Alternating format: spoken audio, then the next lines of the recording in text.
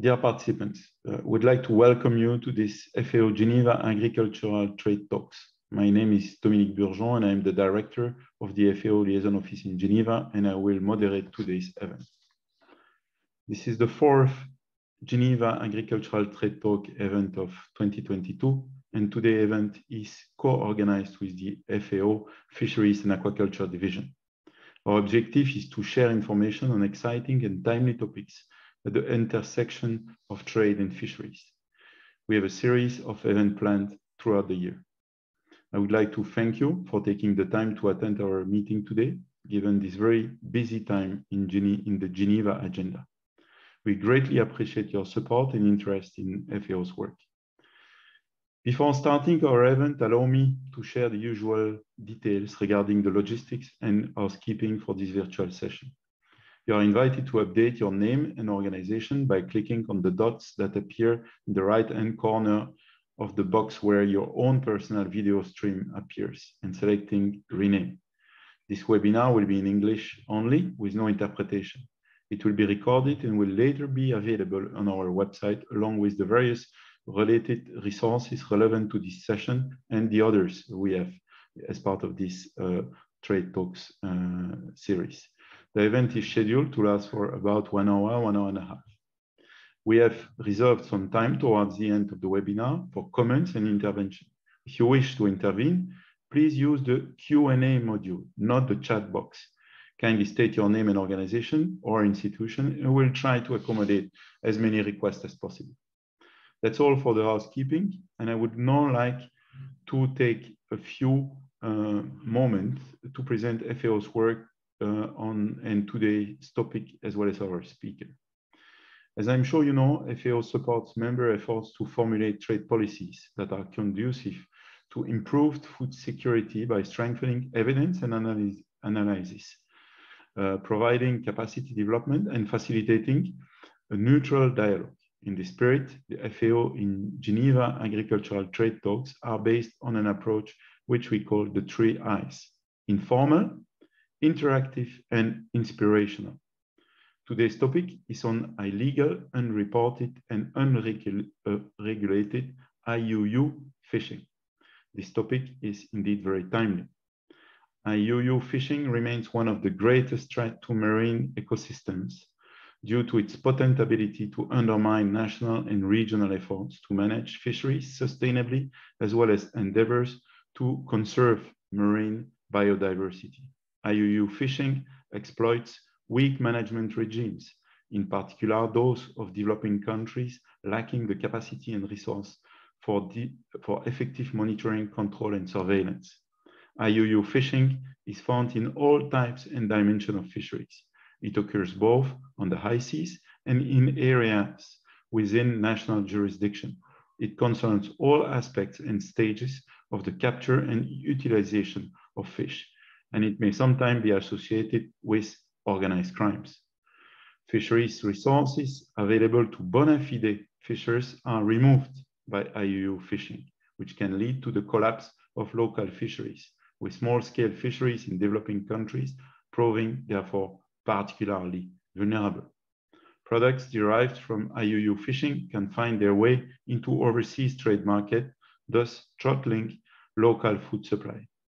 IUU fishing therefore threatens livelihoods, exacerbates poverty, and augments food insecurity. We are very fortunate this afternoon to have some of the world's leading experts on this issue with us. Dr. Matthew Camilleri joined FAO in 2007 and is a senior fisheries officer, leading the fisheries global and regional processes team. He is responsible for the FAO Code of Conduct for Responsible Fisheries and other international fisheries instruments, especially those aiming to combat illegal, unreported, and unregulated fishing. Matthew served as Technical Secretary for the FAO Technical Consultations, which adopted the International Voluntary Guidelines for Flag State Performance and voluntary guidelines for the marking of fishing gears. He also serves as Technical Secretary for the meeting of the parties to the 2009 FAO Agreement on Port State Measures Prior to working for FAO, Matthew served as consultant to the Maltese government on fisheries management and as head of the Malta Center for Fisheries Science. Matthew graduated in fisheries sciences and ocean science from the University of Plymouth, UK, where he went on to obtain a PhD in fisheries management. Definitely a key player and speaker for today's discussion, together, of course, with our two other main speakers. Second one being Miss Alice Tipping, who is the lead sustainable trade and fisheries subsidies at the International Institute for Sustainable Development. She has designed and led highly respected programs of research and policy dialogues on trade and environment issues, particularly on fisheries subsidies. Previously, she worked as program manager, environment and natural resources for the International Center for Trade and Sustainable Development, ICTSD. She has also been a policy advisor to the New Zealand Permanent Mission to the United Nations in Geneva, second secretary and legal advisor to New Zealand Permanent Mission to the World Trade Organization, and policy advisor and legal advisor at the New Zealand's Ministry of Foreign Affairs and Trade. Alice is a Master of Philosophy in International Relations from Cambridge University, UK, and Bachelor of Law and Bachelor of Commerce and Administration from Victoria University of Wellington, New Zealand. Finally, we have Mr. Daniel Vosses, who has been representing the fishing industry for a decade at Europêche. Since 2016, he has been its managing director. Before that, Daniel worked for the Fisheries Committee of the European Parliament. Daniel is an alternate member and expert in the European Economic and Social Committee for the period 2020-2025. He's a member of several EU fisheries advisory councils and was recently elected vice chair of WG5 of the Long Distance Advisory Council. Daniel has a law degree from the University of Santiago de Compostela, a master's degree in European Studies, and a postgraduate degree in International Maritime Transport. Following the presentation by our distinguished experts, His Excellency Professor Mohamedou Ka, the permanent representative of the Gambia to the WTO, will share some of his views on these topics with us. We'll now hear from our colleague Matthew. As mentioned earlier, please post any question you may have in the Q&A module. We'll pass them to the speakers towards the end of this event. Thank you very much. And Matthew, the floor is yours. Thank you, Dominique.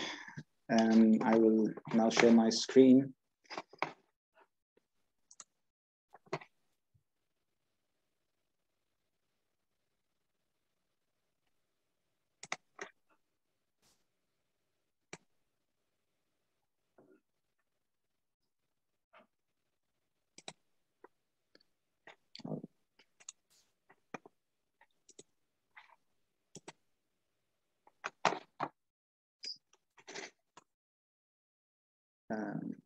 I trust you can see the presentation. Yes, but better if you I'll open it up, yes. Full screen. Yes, that's better. Yes, please go ahead. Thank you, Matthew. Okay. Okay, so a lot has already been said by Dominique in his opening statement about illegal, unreported, and unregulated fishing. And I just would like to stop a moment without going into too much detail about what constitutes illegal, unreported, and unregulated fishing. All I can say in a nutshell is that conducting illegal, unreported, and unregulated fishing means that you're doing the exact opposite of what you should be doing to achieve sustainable fisheries. And another thing that I would like to mention here is that very often IUU fishing is just condensed and referred to as illegal fishing. It is important to note that there are these three components, I, U, and U. Sometimes unreported and unregulated fishing are more of a problem than illegal fishing. So it is important to recognize that it's not only about going against the rules and regulations, that is conducting illegal fishing, but it is equally a problem if you have areas of the ocean which are not regulated, there are no rules, and therefore no rules to be broken, no management plans, and that of course leads to unsustainable situation. Not reporting fishing activities, or underreporting or misreporting is equally of a problem, because the extraction of resources from the sea needs to be known in order to come up with a sound management plan for the sustainability of fisheries. So these are three components that need to be addressed. IUU fishing is not only about those large vessels maybe operating in an organized manner on the high seas and venturing into the exclusive economic zones of countries, but it also includes the smallest canoe operating just off the coast of a country. So as referred to by Dominic in his opening statement, it's found in all types and sizes of fisheries. It affects biodiversity, affects the environment, but more importantly, threatens the livelihoods of those that depend on fisheries, and of course exacerbates malnutrition, poverty, and food insecurity. Now, clearly, these IUU fishing, therefore, is so destructive that it is important that we do not have anything in place that supports IUU fishing. And hence, therefore, this is why the discussions on the elimination of subsidies that either directly or indirectly support IUU fishing is important. Now, internationally, how do we address IUU fishing? Well, over the years, ever since the United Nations Law of the Sea was adopted, a number of other binding agreements and voluntary instruments have been developed. And just to name the ones up on the screen there, those are the ones that are either completely focused on combating IUU fishing or have provisions that are relevant for combating IUU fishing. So on the Law of the Sea, the Compliance Agreement, the UN Fish Stocks Agreement, the International Plan of Action to combat IUU fishing, the Port State Measures Agreement, voluntary guidelines for flag state performance, catch documentation schemes, marking of fishing gear, and you see to the right of the screen that gray box with the dotted line, that refers to the voluntary guidelines on transshipment. Later this month in FAO, a technical consultation is being convened to negotiate a new international instrument which will regulate transshipment. Now, if states were to fulfill those minimum standards that have been defined in those international instruments, then we will not be talking about IUU fishing. Those instruments specify the flag state responsibility, where flag states essentially need to monitor and control the vessels that they license. Port states, which have the obligation to ensure that they are not allowing foreign vessels engaging in IUU fishing from entering and using their ports. Coastal states, who have the obligation to have sustainable management plans in their waters and to monitor, control, and survey their waters to make sure that all vessels operating there are behaving. And market states have the obligation to ensure that they are not trading in fish derived from IUU fishing. So the writing is there. The problem, of course, is the implementation of those minimum standards. Now, at regional level, regional fishery bodies have taken on board those minimum international standards, but also expanded, sometimes putting in even more stringent measures at regional level to address the specificities at regional level. The UN Sustainable Development Goals, well, there are two targets that refer directly to IUU fishing, target 14.4 and target 14.6. As you can see, we've gone over the target there by 2020. There is quite a lot of progress that has been made, as we can see from this slide here. So indicator 14.6.1 deals with the progress, the degree of implementation of these instruments that I have referred to, the degree of implementation by each of the states. Of course, this is based on a self-assessment, a methodology that has been developed by FAO as the custodian agency for this indicator. But in a nutshell, what we're seeing here is that at global level, out of a score from 1 to 5, the implementation of these instruments is 4 out of 5. Of course, one can note that the least developed countries are faring less well, with a score of 3 over 5. Small island developing states have registered an improvement in the implementation of these instruments, but what the message to take from this is that, and you can see that it varies between one region and another, implementation still is a problem for a number of reasons, which I will refer to later on. Focusing on the agreement on port state measures. This is a binding agreement, the most recent agreement, adopted in 2009 and which came into force in 2016. And the rate of adherence to this agreement has been the highest out of all the ocean-related instruments. There are 70 parties, that includes the EU, so it's nearing almost 100 countries around the world that are bound by this agreement. I won't go into detail because we don't have much time, and I would like to leave space, of course, for questions. But essentially, this is a slide that summarizes what the Port State Measures Agreement aims to do.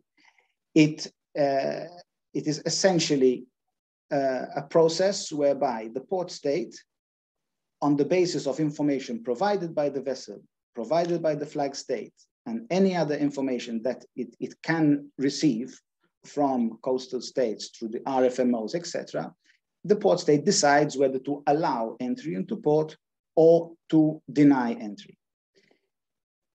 When it is in port, the port state also, based on a risk assessment, decides whether to further inspect the vessel or otherwise.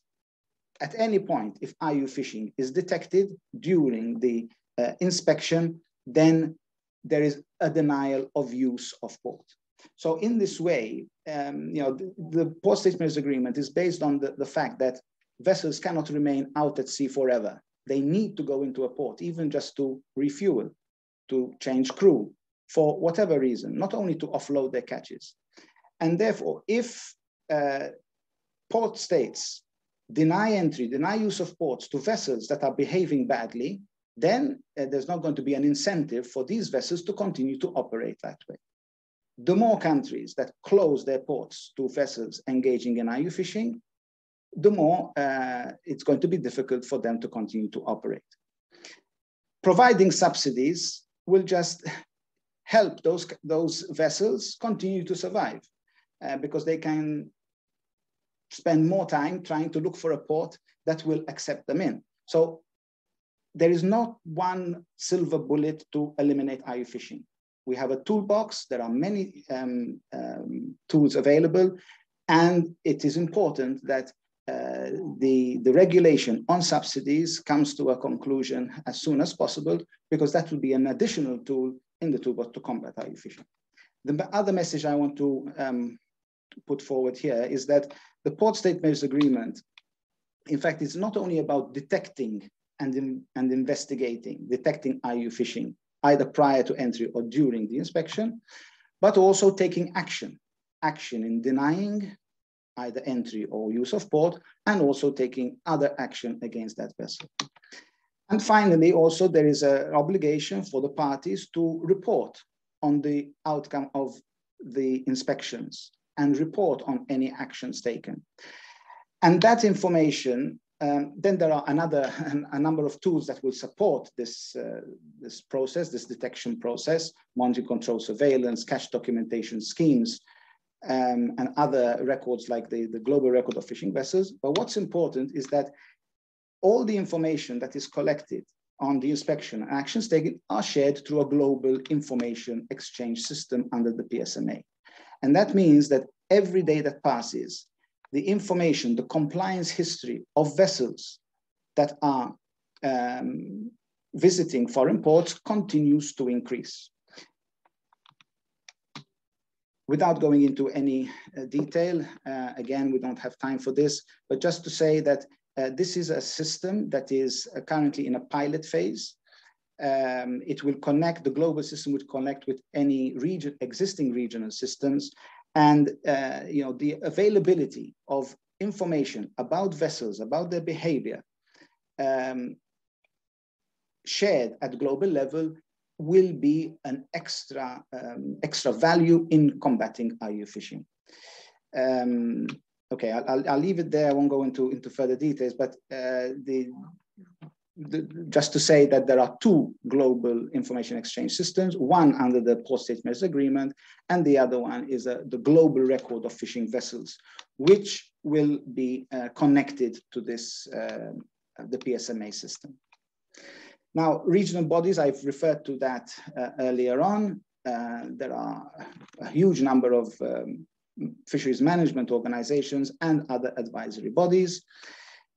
A lot of the world is covered by these RFMOs. And I just want to mention, and I've referred to this earlier on, that RFMOs take additional measures, conservation and management measures, regulations, resolutions, if you want, at regional level. And you can see that, so besides the minimum standards defined in those international instruments, RFMOs have taken a number of measures as well. And you can see that all the ones that were surveyed, the 14 RFMOs, all of them require IMO numbers, have measures against IUU vessels. But at the bottom of the screen, you can see that the least popular taken up at regional level are trade-related measures, for example, or catch documentation schemes. So you can see that at regional level, it's important that such measures, trade-related measures to combat IUU fishing, need to be enhanced. Finally, I'd just like to touch on capacity development. One of the main reasons why implementation is difficult in developing countries is because of the lack of capacity to do so. FAO has a global program, and it focuses on supporting countries to strengthen their policy and legislation, the institution setup and capacity, monitoring, control, surveillance, operation procedures, and supported also by training. Important to note that there isn't focus on one of those areas only. Having fantastic legislation in place without the monitoring, control, surveillance, and inspection capacity to do what the legislation says is hardly useful. And also vice versa. It's not only about training inspectors, but having the laws in place to support the role of inspectors. Up to 55 countries have been supported since 2017, and the number of countries continues to increase. Finally, I'll refer you to three main websites that FAO maintains, one general one on IUU fishing, another one on the Port State Measures Agreement, and another on the global record. I thank you for your attention. I'm happy to take questions later on. Thank you. Thank you so much, Matthew, for meeting the challenge of such a comprehensive presentation in such a brief period of time. And I think you said it all almost in your first statement when you say IUU means opposite to achieving sustainable fisheries, with the three dimensions being equally important, with flagging also the importance of a comprehensive toolbox. We have many elements, and there are current discussion on another element to this toolbox, which is the agreement on subsidies. Thank you so much, Matthew. Let me now move to our second speaker, Alice Tipping from IISD. Alice, the floor is yours. Thank you very much indeed, Dominique. Let me just try and share my own screen and make it big for you. Can everyone see that properly? Yes, super. Yes, please. Wonderful. Well, thank you to the FAO very much indeed for the invitation to join this important webinar. Let me turn my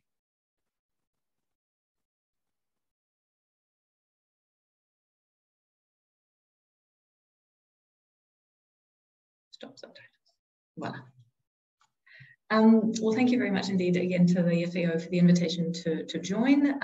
Not everyone in the audience may be aware of who the IISD is. We're a Canada-based think tank. Essentially, we run a lot of different policy and scientific programs based in Canada, but we have a large office here in Geneva in Switzerland, from where we run a lot of work on trade policy issues, in particular a focus on supporting the negotiations underway at the World Trade Organization on fisheries subsidies, but we also do a lot of work on agricultural subsidy reform and agricultural policy as well. So I think we'll have a lot to talk about with our FAO colleagues. So I've been asked by the organizers to help, I guess, to link the discussion on IUU fishing and the various international efforts to prevent it, which Matthew has presented extremely well, and to link that back to negotiations that many of you will be aware of that are underway at the World Trade Organization on a new treaty to discipline subsidies to fisheries. And I see a few names in the list who I recognize from WTO negotiations, so forgive me, colleagues, you will know all of this. But what I'm going to do is that I'm going to walk through, for everyone else, the text and the mechanics of one particular article in this new treaty, which is Article 3, which deals with rules on subsidies to vessels that have been found to have been engaged in IUU fishing. And I'll talk a little bit about exactly how they might be found to have been engaged in IUU fishing. But just to give you a sense of the context, so Article 3 of this treaty talks about subsidies to IUU fishing. Article 4 talks about subsidies to overfished stocks, so stocks over which there's already a determination that it is in an overfished condition. And Article 5 is a broader collection of rules that is intended to discipline subsidies that contribute to overcapacity and to overfishing more generally. And of course, there's special and differential treatment for developing countries woven in throughout this agreement. And as Matthew rightly said, these negotiations have been underway for many years.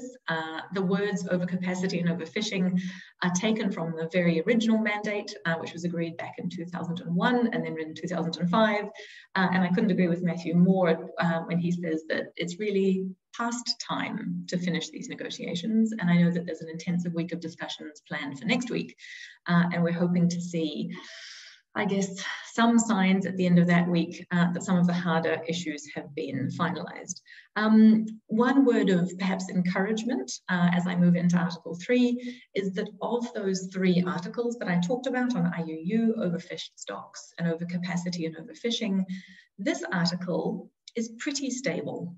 Right? It's what negotiators generally call stabilized. I'll be going through it in some detail because I think it's important for all of us sort of as policymakers and policy followers to understand the quite delicate technical and diplomatic compromise that's been reached in crafting these rules. And so forgive me if there are a lot of words on the screen, but you'll see as I go through just how carefully some of those words have been chosen. So Article 3. And the basic approach in this article of this draft treaty is that there would be a prohibition of subsidies that's triggered by a determination of IUU fishing. But on the other side, kind of to counterbalance that relatively strict prohibition, the government providing the subsidy gets to decide how long the prohibition lasts. Might be short, might be long, but there is a minimum in the text as well. So those of you who know the negotiations well will know this, but just to kind of just step you through it. So the basic rule, subsidies are prohibited for vessels or for operators when the vessel or the operator is the subject of an affirmative determination made by a coastal state or a flag state or an RFMO, Matthew was talking about this, when one of those entities makes an affirmative determination that a vessel or an operator has been engaged in IUU fishing in accordance with that state or RFMO's rules, then that is the determination that triggers the prohibition of subsidies. One interesting little point to note is that the subsidy prohibition applies to the same entity that is the subject of the determination, right? And by that I mean, if the determination applies to an operator of several vessels, the subsidy prohibition also applies to that operator. If it applies to a particular vessel, then the subsidy prohibition only applies to that vessel. So there's designed to be a degree of congruence there. So an affirmative determination triggers a subsidy prohibition. I'll get to the grace period perhaps when I talk about the next detail. But a determination has to fulfill a number of specific procedural steps. And many of you, those who are in government and who are familiar with fisheries policy, will understand why there is a degree of restraint placed in the treaty on the determinations that can be made. And this was essentially the product of tensions and concerns between nations that have very large fishing fleets and those that are coastal states. The coastal states involved in the negotiation very much wanted the ability to have determinations trigger a subsidy prohibition. Those members with very large fleets were quite concerned that any kind of determination based on any amount of information or not could trigger the subsidy obligation. So there's a degree of control written into the treaty about what a determination how a determination has to be made in order for it to trigger the subsidy prohibition. So determinations, in particular those made by coastal states, must be based on relevant factual information. And the coastal state has to provide the flag state of the vessel and the subsidizing member of the vessel, if they know who that is, with a notification, either that the vessel has been detained or that an investigation has been initiated, information about what the vessel was found doing and what the applicable laws were, so an indication of what the problem is, and an opportunity for the flag state and the subsidizing member, if you know who it is, to exchange relevant information with the coastal state that can be taken into account in the process of making the determination. So there's an interesting balance right here and a sense that a determination needs to follow a degree of due process. And they included that word and then took it out because it was a bit too fuzzy. But a degree of understanding about what due process a determination should follow in order for it to trigger an obligation under this agreement. Now, important to note, nothing in this agreement obliges members to make IUU determinations. That is entirely a sovereign decision if you're a flag state or a coastal state, entirely an RFMO decision if it's an RFMO.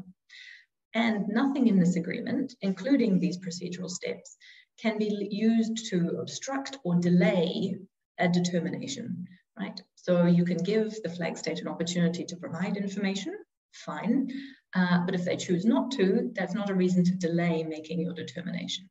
So again, there are footnotes which help to counterbalance the degree of control, essentially, that coastal states and flag states have. So on the other side, assuming that your determination meets all of the procedural steps, it triggers an obligation to withdraw subsidies from the vessel involved. Now, the subsidizing member can decide how long that prohibition should last, and they must consider, so this is an obligation, they must consider the nature, gravity, and repetition of the infraction. And so that's an interesting way of ensuring that if it is an extremely serious and perhaps repeated series of offences, there's an implication that the prohibition should last longer, right? You must consider the gravity and repetition in deciding how long the prohibition lasts. The prohibition also can't be too short, according to the treaty. So it needs to last at least as long as the listing of a vessel lasts or as long as the original sanction remains in place. So essentially, you can see here there's a careful, multiple, very nuanced degree of control established between the coastal state or the flag state or the RFMO who might be establishing the determination and what the subsidizing member can do. Very interesting point here that links back to the points that Matthew was making about port states. There was a long discussion in the negotiation about which entities should be allowed to make determinations that would then trigger the subsidy provision.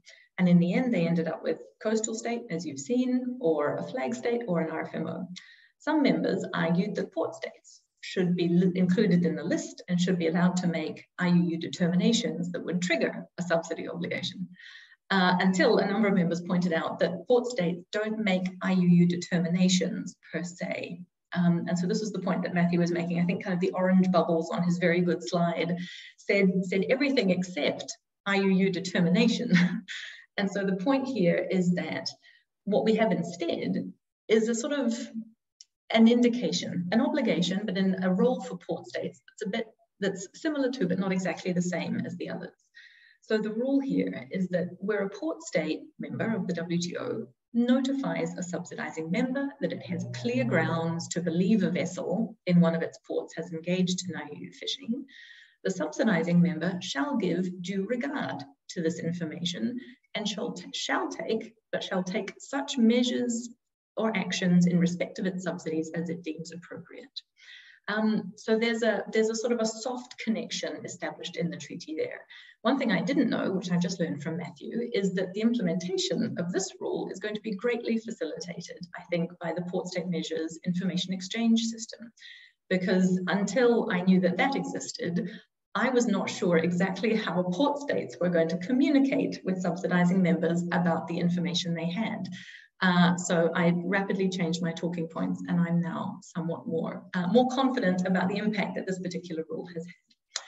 So I'm going to stop there. I think I've drawn the links and established how important the IUU fishing element is in the Fisheries Subsidies Treaty. I'm leaving in email addresses there in case anyone else is interested in the negotiations themselves, but I'll leave it there for now and would be delighted to take questions. So thank you.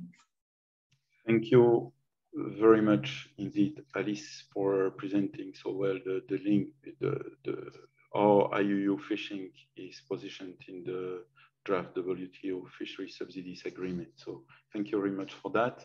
And let's now move to our last speaker, Mr. Daniel Vosses from Europesh. Daniel, the floor is yours. Thank you and good afternoon, everyone. I will try to share my PowerPoint.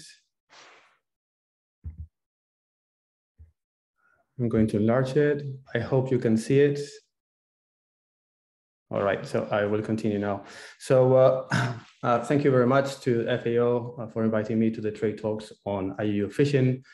Today I will be making a presentation from an industry perspective and particularly from a European Union perspective, given that this is the field of my expertise. For those of you who are not familiar with Europesh, Europesh is the European organization representing the European fishing industry and is based in Brussels. So before getting into the presentation, I think it's rather useful to show you some facts and figures about European fisheries. So as you may know, the vast majority of our catches take place in our own waters in the European Union, but it's also true that around 20% of our catches come from outside our borders, and they are landed in different countries which are regulated by RFMOs or agreements with those third countries. If we look at the market, we see that the European fishing fleet is catching around 4% of the world catch, but it's also true that the European Union is heavily depending on the inputs from third countries. I think nowadays we are actually over the 70% of the fish consumed in the European market comes from abroad. And if we look at the species, we can see that tuna, cod, salmon, and Alaska pollock are the main species consumed in our market. So this obviously makes clear that we need the right tools in place, and we are all familiar with the consequences of the IUU. Mr. Camilleri already referred to the environmental damages, not only to the fish stocks, but also to the governance and to the very scientific assessments on which we depend to provide advice and to make sound decisions. And also threatening the livelihoods of fishermen. They're facing the loss of market, low prices, job losses, and this is particularly worrying in developing areas with limited capacity to control their own waters. Again, Mr. Camilleri made reference to this, but the action from the different states will be different depending on the role that these countries are playing in different situations. So if we look at flag states, obviously they need to regulate their own fishing fleet with licenses, authorizations, tracking devices, etc. If we look at the market, then we see that it's completely important to have a full traceability of the catches, and that can be done through the catch certification schemes. When we talk about port state control, we have a really good agreement from FAO that is actually regulating the activities of foreign vessels when they call the ports in a different country. And we look at the coastal states, obviously they also need to regulate and to monitor what's going on in the seas that are next to that country. So bearing this in mind, we see that we face in global ocean challenges, and this required involvement of all the countries and all the stakeholders in the chain. The European Union and other regions and countries, they have led huge progress in tackling IUU fishing, but it is obvious that this is a global issue and they cannot fight this battle alone. If we really want to achieve the SDG 14, we need an international commitment and joint action against IUU, and it requires an action from all the levels of the supply chain, from the catching sector to the consumer, and to have an effective system in place to tackle these issues. In our opinion, as industry, we do believe that the Port State Measures Agreement has been a huge step and a milestone in the fight against IUU. First, because it's a legally binding document, and second, because it was widely ratified by the international community.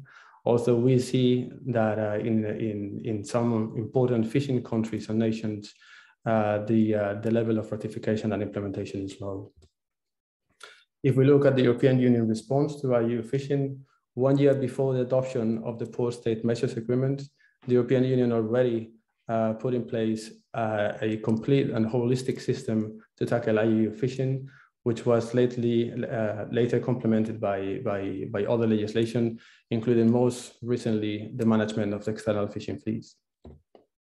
The European response to IUU fishing is not just about port access conditions and inspections, which is fundamental to tackle IUU fishing, but it's also regulating the market side with a catch certificate scheme, and also is trying to open a dialogue with other countries who are not fulfilling their duties to tackle IUU fishing. And I think the carding system has been proved to be a fundamental tool as a driver change of the legislation in the third countries.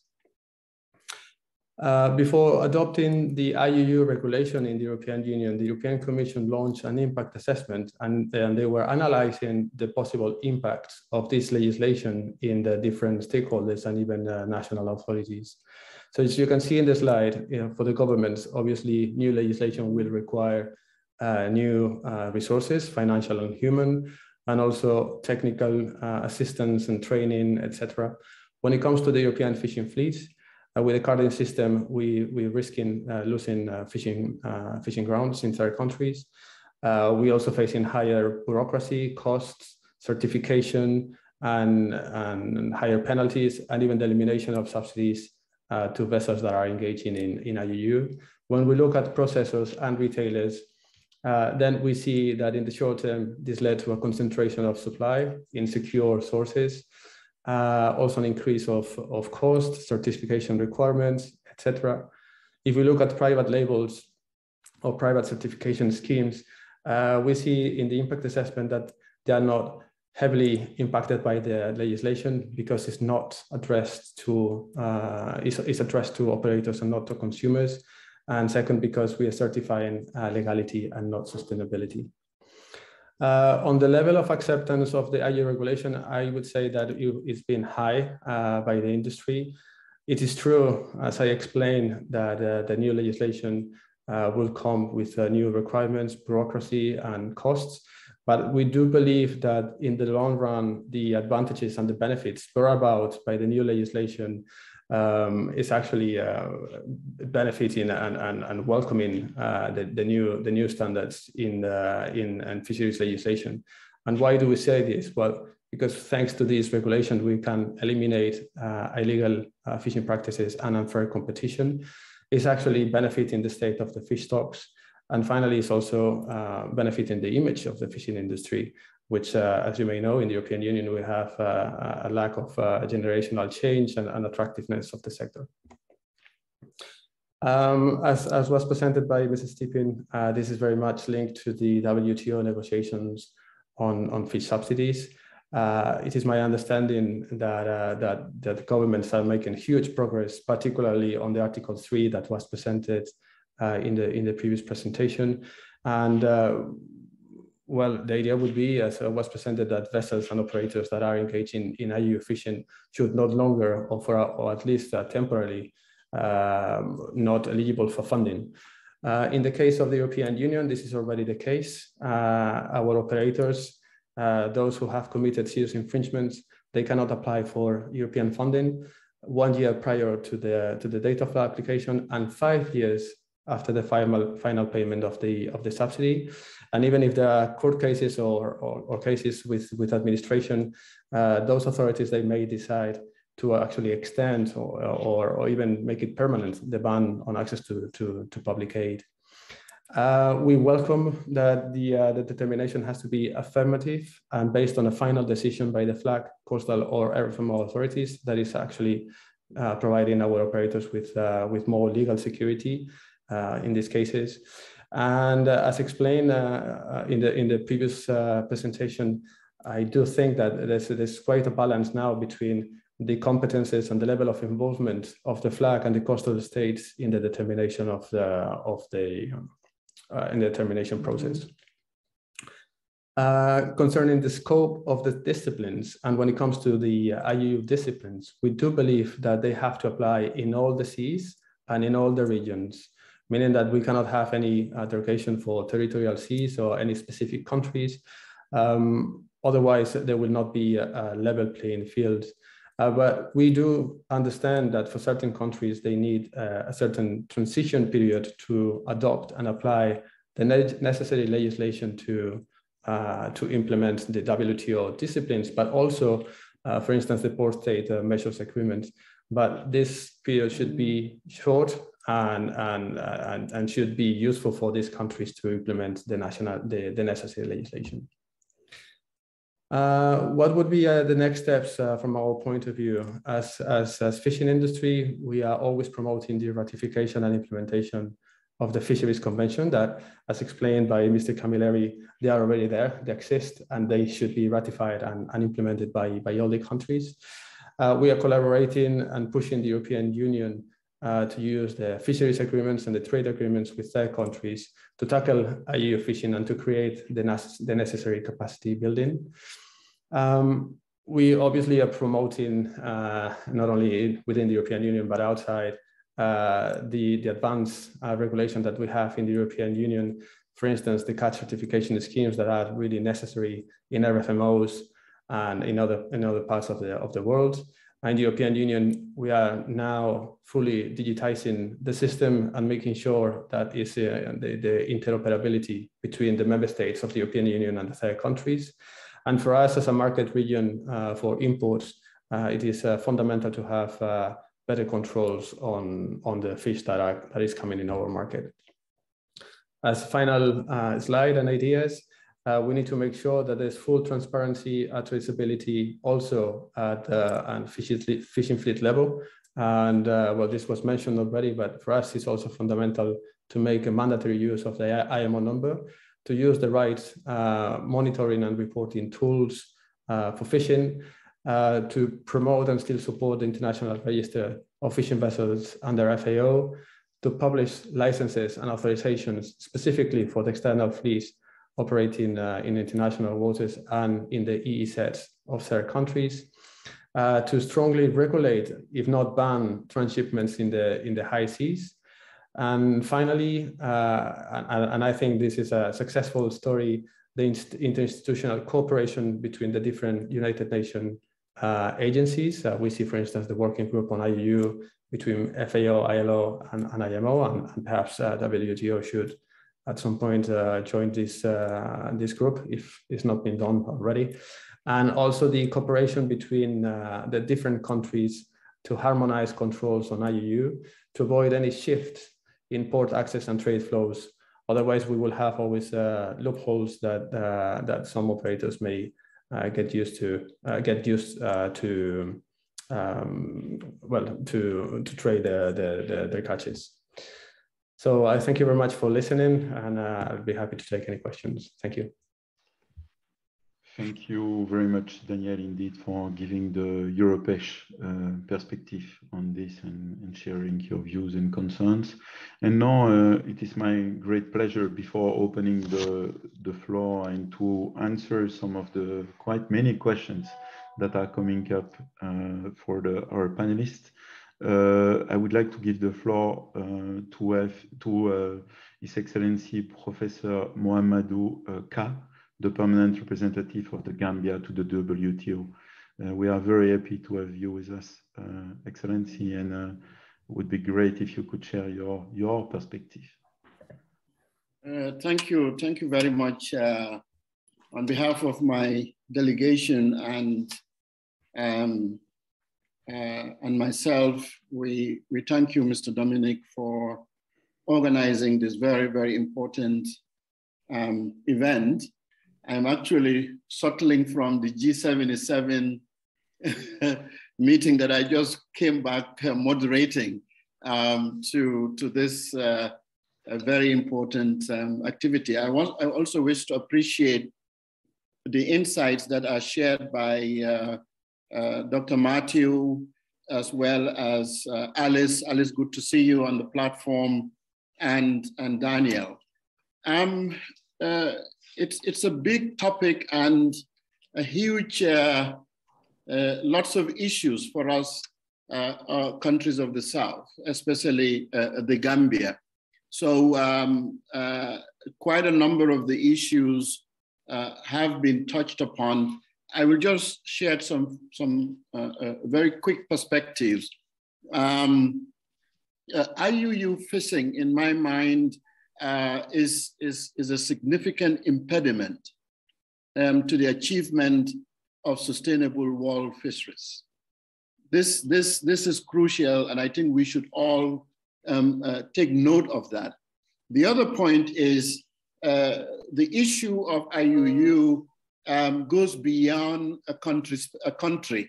It has larger implications for regions and for the continent, and we have to situate it that way. If we isolate it as a country issue, we miss the point.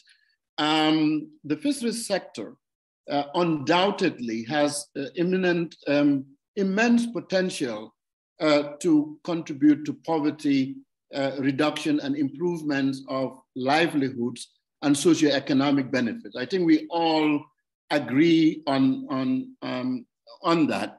Millions of Africans and peoples of the South depend on this sector for their livelihoods and nutrition. So what is at stake for us if you situate it in the rising crisis of food security? The issue of IUU fishing should actually be escalated on top of global agenda.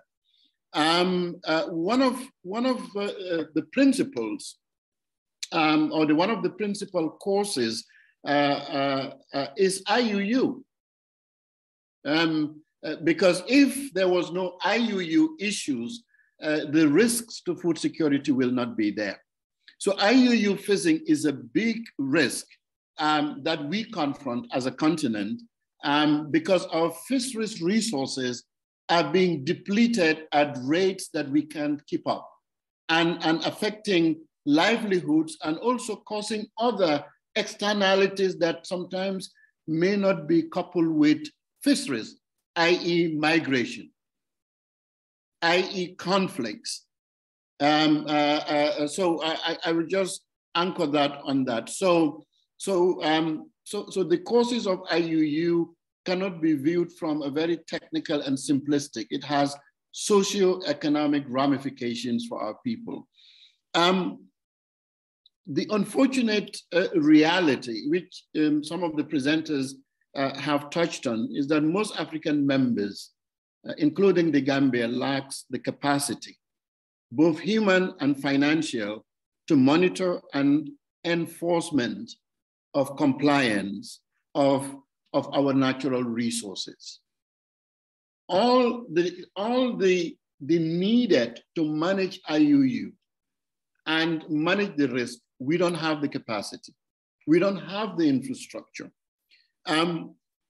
We can benefit enormously from the ongoing efforts of FAO in the space of digital infrastructure and data infrastructure for management and for surveillance and for alert and information sharing.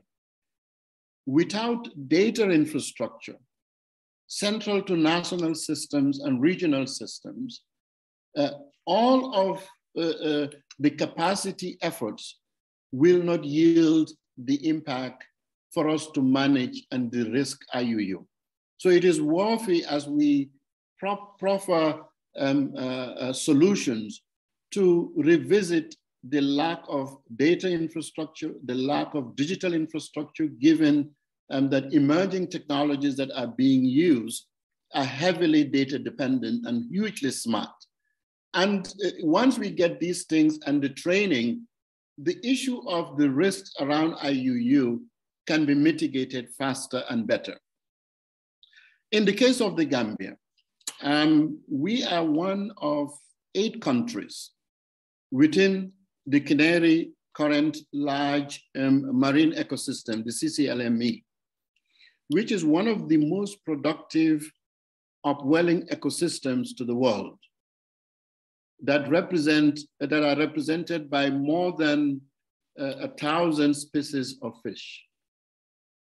So the FAO estimated the IUU fishing cost the CCLMEs, Gambia, Mauritania, Senegal, Guinea, or Guinea-Bissau, from the last figures I've seen, an estimated of close to 2.3 billion per year between 2010 and 2016.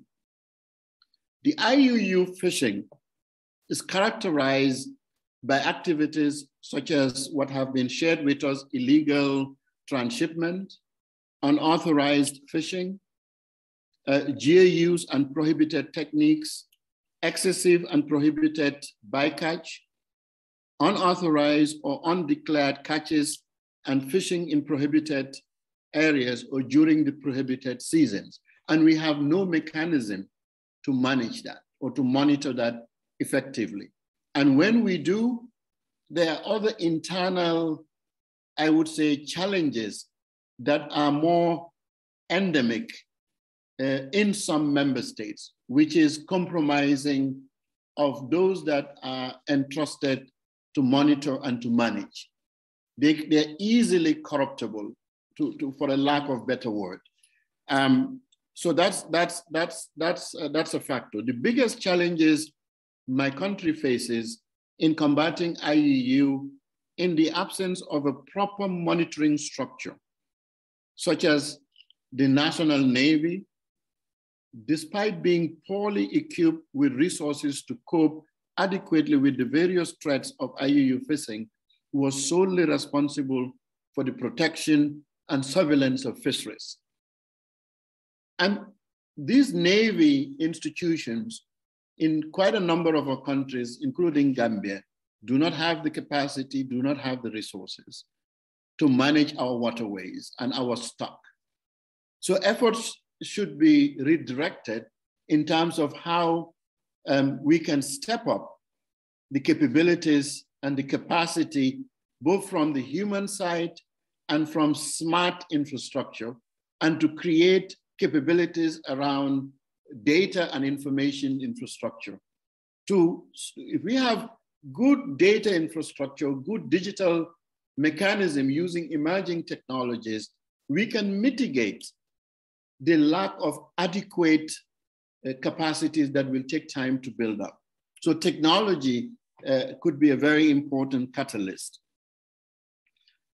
I must say in June 2021, through the sector support of the European Union Sustainable Fishing Partnership Agreement, the Gambia was able to establish for the first time a fisheries monitoring center, and we're very grateful to the European Union. And we're looking forward for the opportunity for partners and friends of the Gambia to strengthen this FMC, to strengthen and scale it and equip it with smart technology to be able to be a national hub that can connect to regional mechanisms and global mechanisms for information sharing.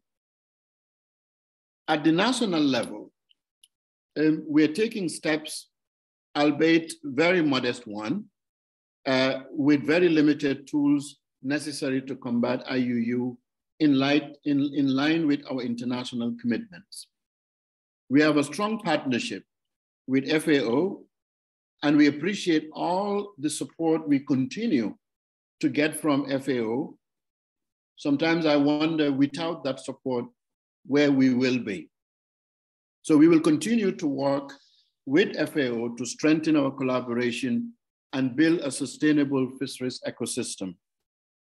Here in Geneva, we have opportunity next month, and I'm sure Alice is on top of that. When WTO ministers meet to agree on fisheries subsidies. The fisheries subsidies agreement is quite crucial and will be, among other things, to eliminate subsidies for IUU fishing. This would be a major, major step in the global fight to combat IUU. It's a collective effort that we must achieve in this upcoming MC12. We also appreciate the continuing intellectual contribution and analytical knowledge sharing that comes from the IISD. Your insights, my delegation in particular, find them very useful and helpful to guide us when we engage in an imbalanced capacity and knowledge perspective. I think our partners and friends must understand the lack of equity in terms of engagements and negotiations, and also reflect on the inherited mechanisms that were never in favor of protecting our waters or our ocean economics. And now that there is a rise dependency in a large increasing percent of fisheries resources from our waterways, it is important for the negotiations and the engagements not to be a zero-sum game, but rather a positive sum game to fix the anomalies and the lack of equity among member states in the South and in the North. The point that Matthew, I think it was Matthew's presentation that ended up, our collective efforts and FAO leadership to help us revisit the policy regimes and legislations in our member states and make them more compliant and aligned with policies and legislations that can facilitate sustainable mechanisms around food security and the centrality of fisheries for securing food as well as nutrition and health. The current policy regimes and legislations are not in the best of perspectives to grow the sector and help us protect the IUU that poses a risk on food security and nutrition and livelihoods. The second point that was mentioned by Matthew, which I appreciate, which is this issue of institutional arrangements and the architecture of fisheries in the ecosystem of the economic triggers for food security, livelihoods, employment, empowerment, and how it brings gender into that arrangement, and also how these institutional arrangements are friendly to attract youth participation for employment. So I think there is quite a bit that needs to be done in revisiting and disrupting the institutional arrangement and situate it in a much more innovative way. The other is capacity. The ways capacity and technical assistance were being unleashed to our member states over the years, I would say, in my humble opinion, have not resulted in the intended purposes of why they were put together in the first place. It is not really building truly a sustainable capacity and competencies to create the same values of fisheries that other parts of the world have managed to benefit. If we fix the capacity and redo it in a disruptive way and make it more substantive, it will begin and build it around the value chain to rebuild and reignite the fisheries ecosystem with capacity and competencies to manage IUU. I think we will go a long way. The MCS and operational procedures are very weak, if they exist at all. I don't consider some of these, and maybe Matthew, you may disagree with me or maybe agree with me, at best they don't exist. I'm just putting it rather boldly. And it's a crux of the problem, which also need to be addressed. So we tend to sometimes get into the forest and resort into self-interest or national interest when it comes to IUU, but the cost is recursive. Even those that are violating and gaining, they eventually lose. So this lack of flexibility to reach a reasonable agreement and outcome will eventually cost the world. Because if livelihoods continue to be affected and poverty continues to elude us, it will be everybody's problem. The issue of subsidies, there's not much time to really get into it, but all this fixation on subsidies needs to be visited in the context of inequity.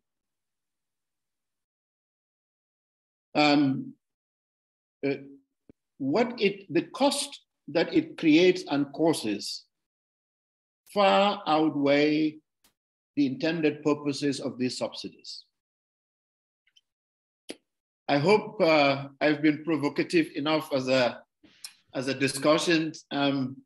Dominic, my mind has been very busy the whole day from moderating from the GCM7, so I had to quickly come, and I had a lot that I wanted to put together, but I've taken more time than necessary, and I hope this is valuable and useful. And I thank you very much for the opportunity to participate as a discussant, and appreciate both the presentations of Matthew and Alice and Daniel. I find them very valuable and hope you will be able to share these presentations with us, and hope we will have additional opportunities like this and broaden it to most of our countries, because I think, Dominic, this is a very important engagement that we can benefit a lot. I just wish we had many more of them before they rise up to the MC12, but we will have MC13 coming up post MC12. Thank you very much. Thank you so much, Excellency, for your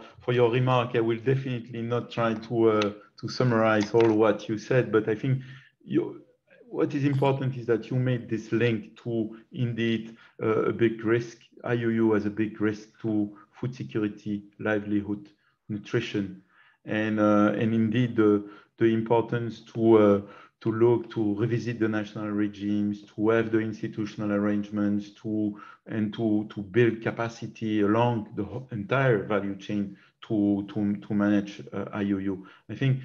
Thank you so much, Excellency, for also providing your perspective. And I know that you are so energetic at this advanced time of the week. So I wonder if it would have been Monday morning. So, but thank you so much. And now I will return to the three speakers we had today to invite their reactions. There were a number of questions that you have seen, colleagues, in the Q&A module. So I would invite you to take one or two of these questions, and then also to react in general. I think to the three of you. There is a comment that has been put by Emmanuel Barange, the director of the Fisheries and Aquaculture Division in headquarters, saying that, well, most of your intervention actually refer to the illegal part of IUU fishing. And do you think we need to broaden the messaging to ensure unregulated and unreported fisheries are also better included in our communication, discussion, debate? And then, Matthew, while you respond, please also, I would encourage you to refer to the issue of transshipment, which is also where FAO is also doing a lot of work, and which you could perhaps elaborate a bit on. But please try to, let's say, 4 minutes each, and let's go the same order we started. So Matthew, please, over to you. Thank you, Dominique, and thank you, colleagues, co-presenters here, and thanks for all the questions that have come through. Thank you, Excellency, for that wonderful address. And I do agree with you in all the elements that you have mentioned. Yes, I should re-emphasize what Manuel has just referred to, the fact that in the beginning of my presentation, that there are three components there: the illegal, the unreported, unregulated fishing. And they all three need to be addressed. It is not acceptable to have a situation where you have an unregulated fishing, because there's no system in place to ensure sustainability. Now, just to also refer to some of the questions that have been posed here, and specifically whether I think that trade transparency would be a good tool to combat IUU fishing. There are other suggestions here on what other tools could be used for market measures, etc. But my answer is everything is important. The important thing is that we have the tools in the toolbox, and we are going to use the right tool to address the right issue. We cannot hammer a nail into the wall with a screwdriver. We use the right tool for the right thing. Just a quick comment on this issue of transparency, which is very loosely used. And yes, of course, it's important to be transparent, but not just for the sake of it. It's not about just sharing telephone numbers of the crew. publicly around the world. That has hardly any use. What I would say, it has to be transparency with a focus. Information exchange is part of being transparent. So we may get situations where countries claim that, yes, they're open to transparency and they're sharing the tracking of their vessels with, through certain initiatives, but then they are not registering or recording their vessels in the global record of fishing vessels. So it has to be a focused and effective transparency system. Again, one needs to break down the illegal, unreported, unregulated fishing into other components. There are different issues happening there. As I said, the illegal fishing could be something linked to organized crime, and illegal fishing could be taking place because there isn't sufficient monitoring, control, and surveillance, and therefore, vessels are not monitored, not controlled, and they just conduct, using illegal gear just off the coast. Sometimes not reporting catch is also illegal, because there may be a regulation in place to report your catches. And there was also a question that was in the chat there, which I saw, whether IUU fishing is linked to other crimes. Yes, of course, indeed. I didn't have enough time to address this, but in a nutshell, IUU fishing is about, fishing regulation, about not going against the sustainability rules to achieve sustainable fisheries. But then you have other crimes, or I would say crimes, that are either directly related to fishing. For example, document fraud, the fact that there is a forged license, a fake license, or maybe the working conditions of the crew are not decent. Those are crimes that are, of course, linked to the fishing operation directly, but don't fall under fisheries regulations. Indecent working conditions go against labor laws. Document fraud goes under other regulations. And then there are also crimes taking place on fishing vessels that have nothing to do with the fishing operation. Human trafficking, drug smuggling, arms smuggling. So those are crimes that are associated with the fishing industry. And of course, they need to be tackled separately, not by the fisheries agencies, but through other mechanisms. In any case, FAO promotes very strongly interagency coordination. Fishing vessels are linked to various agencies, not only fisheries. There's customs, and there's the Coast Guard, and maybe phytosanitary controls, and the maritime agency, port authorities. What's important is that there is this interagency coordination to address these different aspects. I conclude on the issue of transshipment. Yes, it's important because those engaged in IUU fishing are operating in a clandestine manner. They're always trying to find ways and means how to find the loopholes around things. And whilst something like transshipment could actually support sustainability, because it could help a fishery to be more profitable. The fact that they would transship at sea instead of coming in and out of port, it supports good fisheries management. It could also, if it is not regulated or monitored, serve as a laundering machine for IUU caught fish.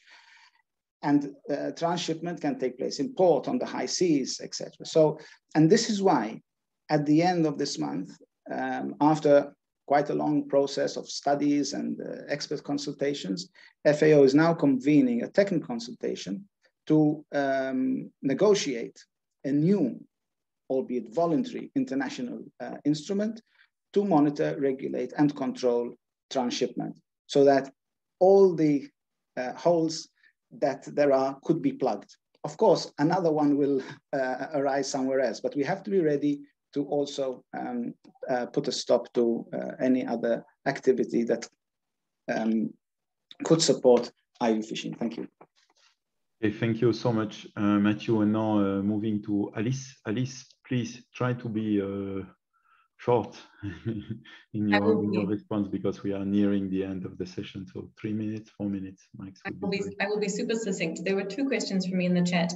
One was about whether coastal states could make determinations about their own vessels, and I'll answer that briefly. The other one was whether I had any strategies or practical recommendations for mitigating IUU fishing in industrial vessels or small-scale fishing. And that question I will gratefully refer straight back to the FAO, because they are the people to ask about that. Yes, under the agreement, a flag state can make a determination about a vessel flying its own flag, so its own vessel.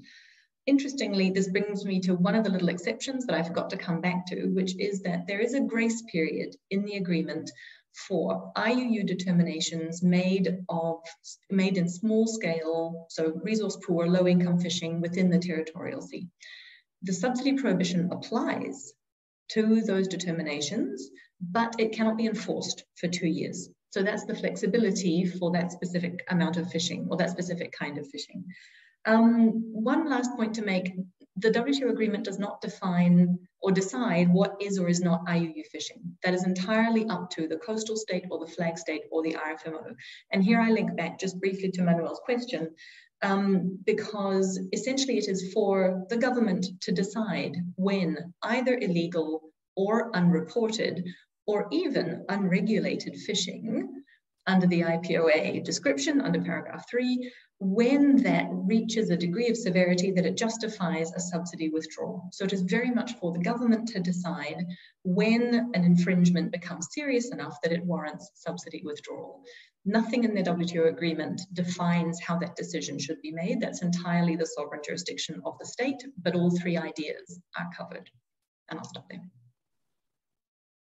Thank you so much, Alice. Very clear, very precise. Thank you so much. And now let me move to Daniel. Daniel, any comments on your side? Yes, and thank you very much for the questions. I will start with the last one covered already by Alice, and it's actually the question by Mr. Manuel Barange. So here in the slide, at the bottom, you can see the difference between illegal, unreported, and unregulated. It is true that it's up to the government to decide the definition, but we can see several offenses like no nationality or jeopardizing the fish stocks, etc. So I think, yes, they are pretty much linked, and we should broaden the discussion. But again, and as Alice mentioned, it all depends on the gravity of the infraction. I mean, not because you are making a mistake on the reporting just of a specific species, you should be considered as a criminal. And this links to the criminality. Well, when we talk about the IUU, we're talking about environmental infringements. So when we talk about human trafficking, etc., yes, they may be related, but considering environmental infringement as environmental crimes or offenses, again, it depends on the gravity, and sometimes they are related, yes, to other offenses, like it was mentioned on the labor abuse. We saw that in many cases, for instance, in Asian countries. But again, I think we should a little bit differentiate. And then there was a question not addressed by anyone about eco-labeling and how that could be a driver for tackling IUU. I do agree that eco-labeling is doing a lot of good in many regions. Companies that want to do better, they try to do these fisheries improvement programs, for instance, and implement full traceability, transparency in the fishery, and doing the right things, etc. But the thing is that those who do not want to comply with the rules, they will not seek the assistance of the labeling of the labels. So yes, is one tool in the toolbox, and I think is really useful and actually can reassure the consumer that what he or she is consuming is not only legal but sustainable.